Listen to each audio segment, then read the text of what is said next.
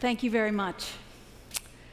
There is a profound predictor of health and wealth that can be determined by 3 years of age.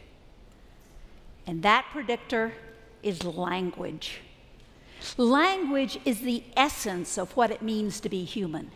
Now, animals may have noises or gestures that they can communicate with. I can assure you my cat can get me out of the bed at 5 o'clock in the morning because he's hungry. But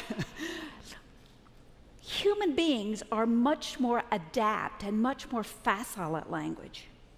I can tell you that language in the Oxford Unabridged English Dictionary, there's 600,000 different words that English people can know. Lots of people speak more than one language.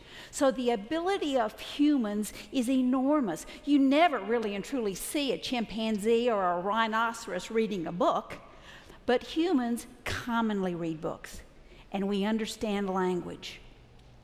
Babies come into this world acutely programmed to learn all these different words, to learn the essence of language, because language is what makes us human, and quite frankly, language is what makes us survive. There's a huge growth spurt, a huge increase in capacity in the brain by at least a third that occurs in that last part of pregnancy right before babies come into this world. And I can tell you that babies are hardwired to learn different languages. I can tell you that because the important thing about babies is not only that there's the capacity, but how we learn language is from our caretakers. That means mothers and babies have this unique experience.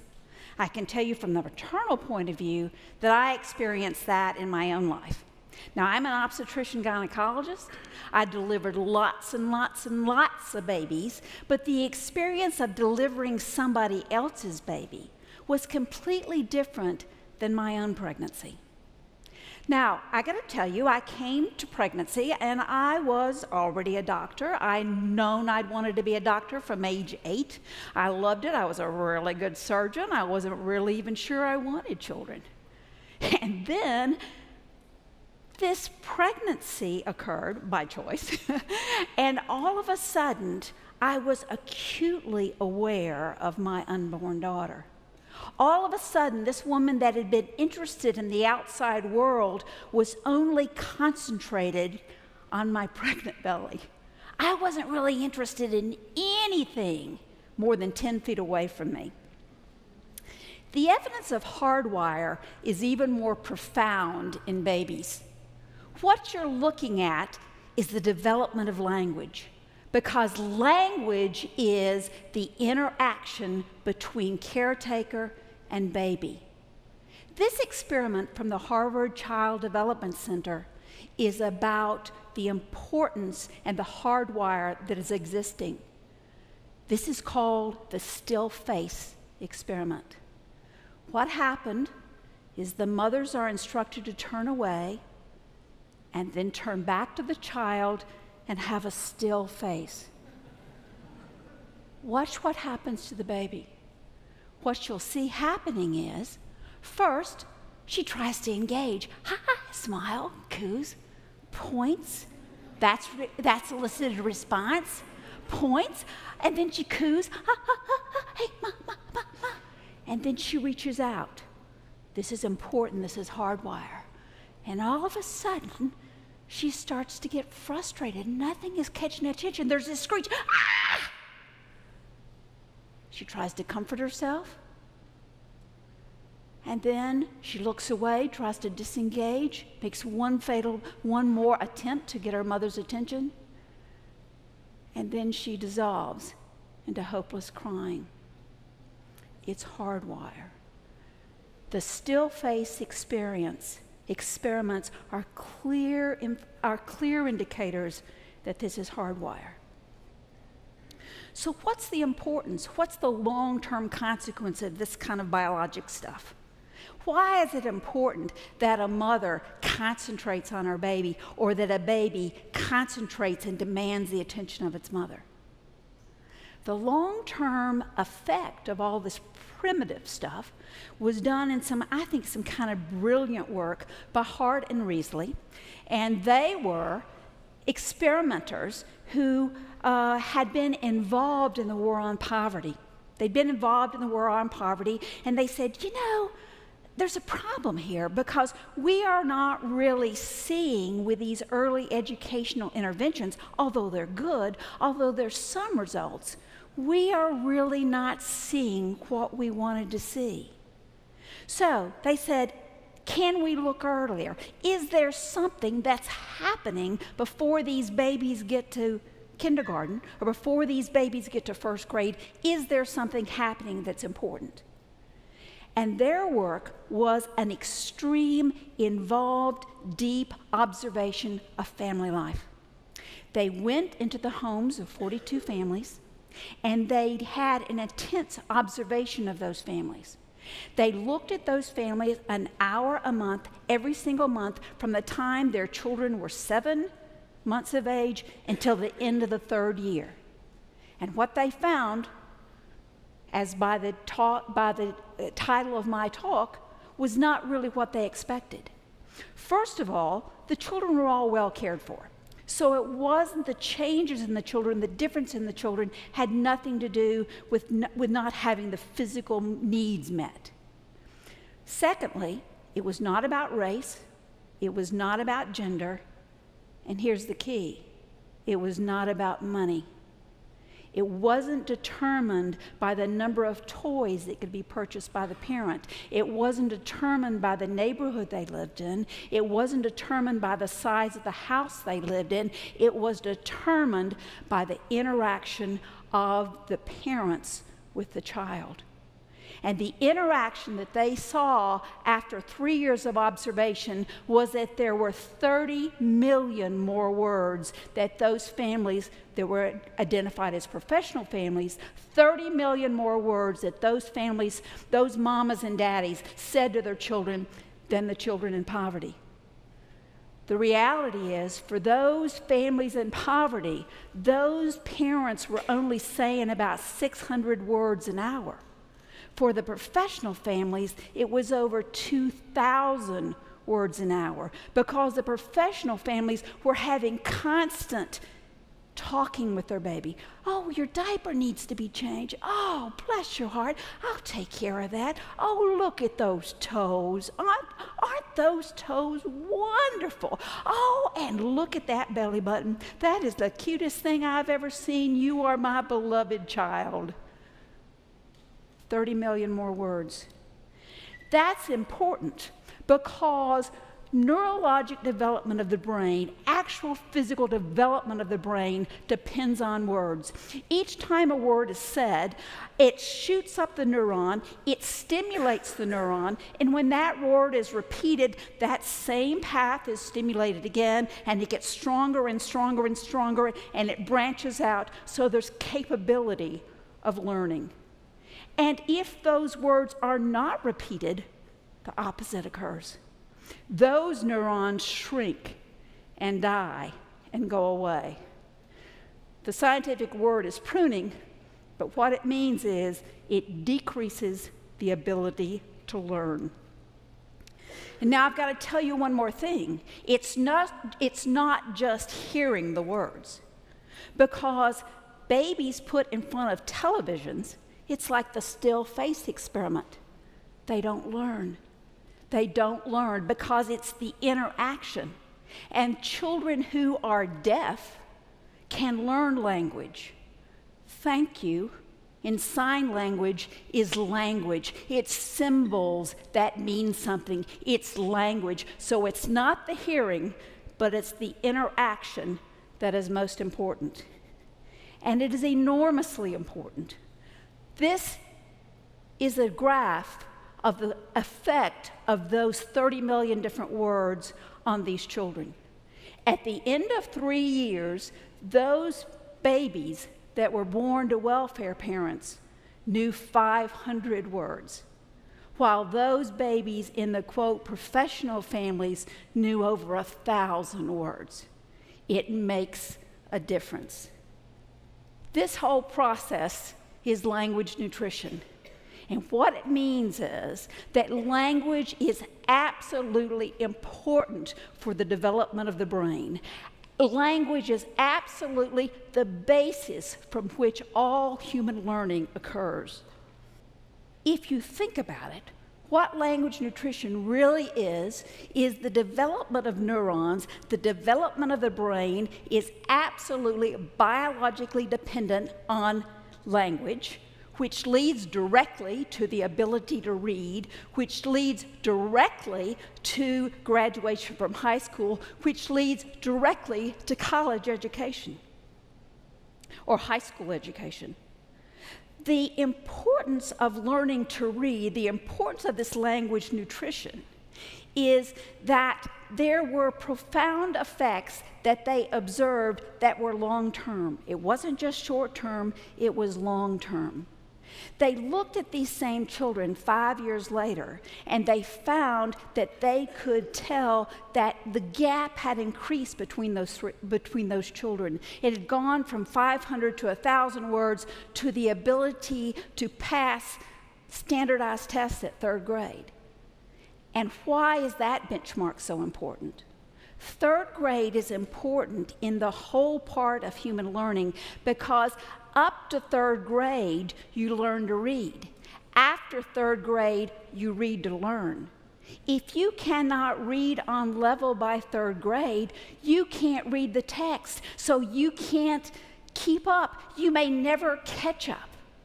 For those children who are not reading on level by 3rd grade, they're 4 times more likely not to be able to graduate from high school. And remember this language nutrition model? If they can't read, they don't graduate from high school, and that leads directly to a problem of success in the society. If you're really behind in reading, there's a 6 times greater chance that you won't graduate from high school. Now, the problem in Georgia is that 70% of Georgia's children do not read on 3rd grade level. 70%. That has profound implications for the state and profound implications for the individuals that are involved. There's this ranking called Americans' National Health Rankings. And in those health rankings, there are 2 clusters that keep me up at night. 2 clusters that as a state health officer I worry about. One cluster is about infant mortality and prematurity and all that. And we've made some progress there, and that's a talk for another day. The other cluster, where they were the very bottom of the pack, where we're in the lowest 10 in the country, has to do with this whole business about literacy at 3rd grade. We have high numbers of children in poverty, high numbers of failure to graduate from high school, high numbers of income disparity, lack of health insurance, underemployment, unemployment, all of this because of our lack of ability to read on level at 3rd grade. Also, as a state health officer, I can tell you that is unacceptable. It is unacceptable, especially since I know it's not the neighborhood, it's not the income, it's not the genetics, it's the exposure to language, the early exposure to language. So we're involved in a public-private partnership called Talk With Me Baby. And this is to solve this problem that we have here in Georgia.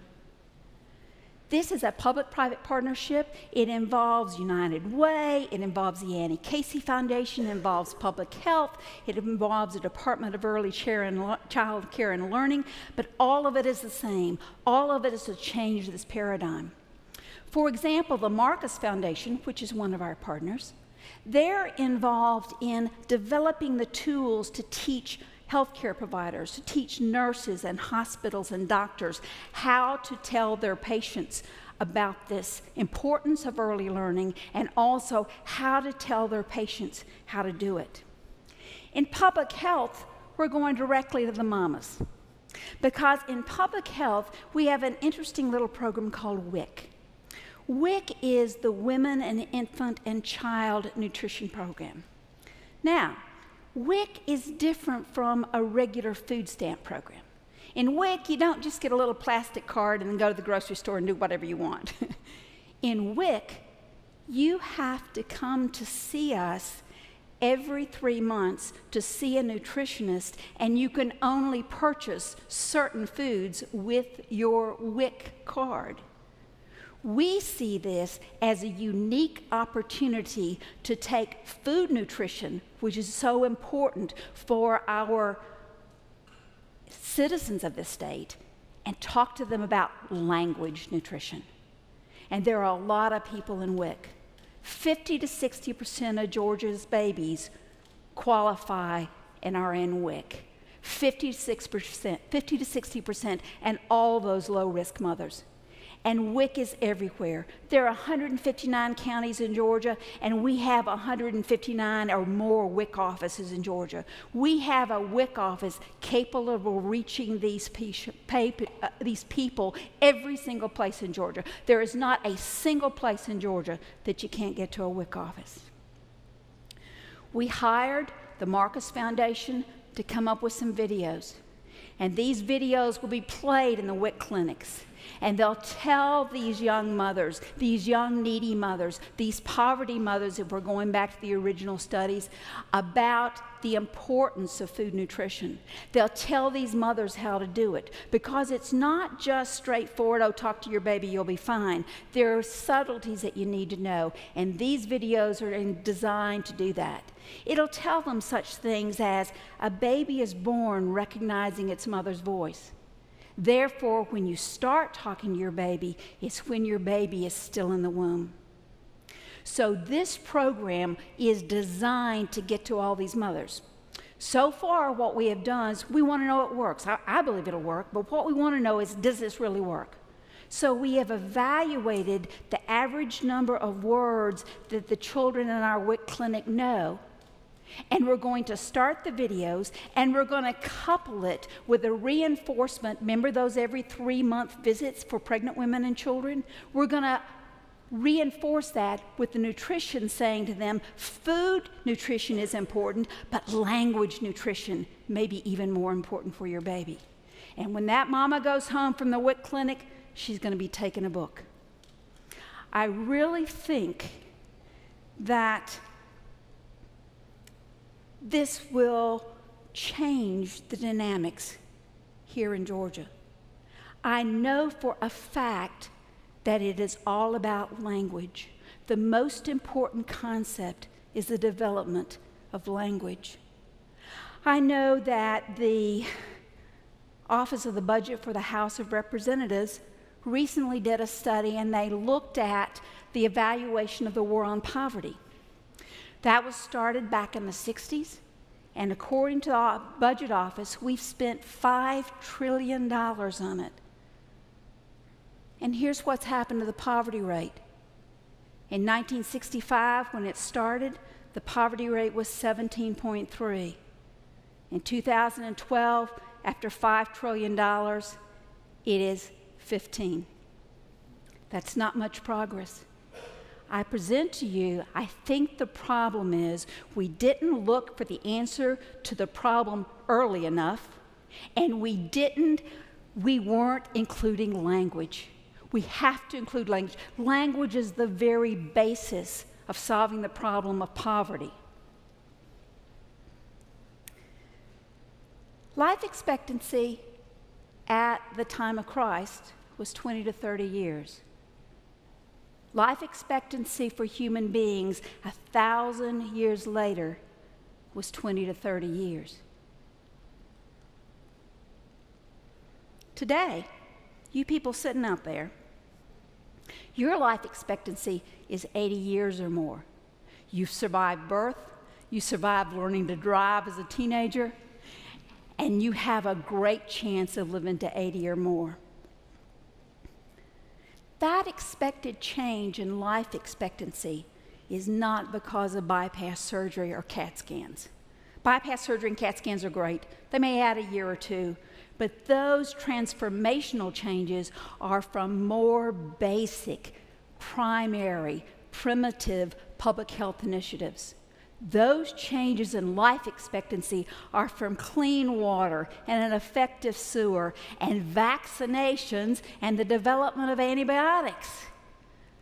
I can tell you that in 1900, the things that were killing us, the three killers of human beings in 1900, was pneumonia, TB, and diarrhea. And I can also tell you that the things I mentioned, clean water, sewers, vaccinations, antibiotics, those are responsible for the expected change in life expectancy.